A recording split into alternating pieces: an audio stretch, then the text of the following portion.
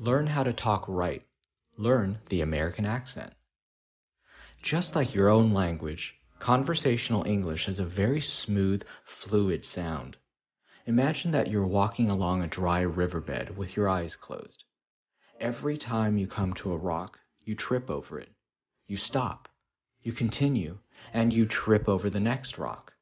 This is how the average learner speaks English. It's slow, awkward, and even painful.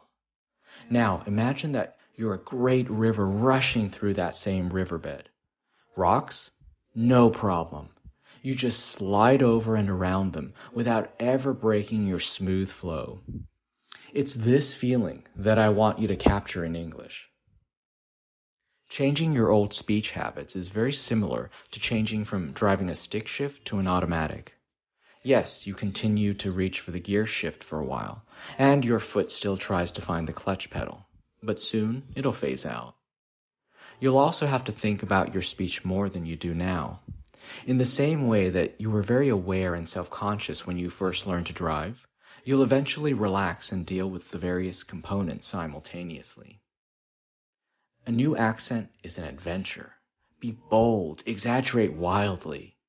You may worry that Americans will laugh at you for putting on an accent, but I guarantee you, they won't even notice. They'll just think you finally learned to talk right. Good luck and relax into the American accent.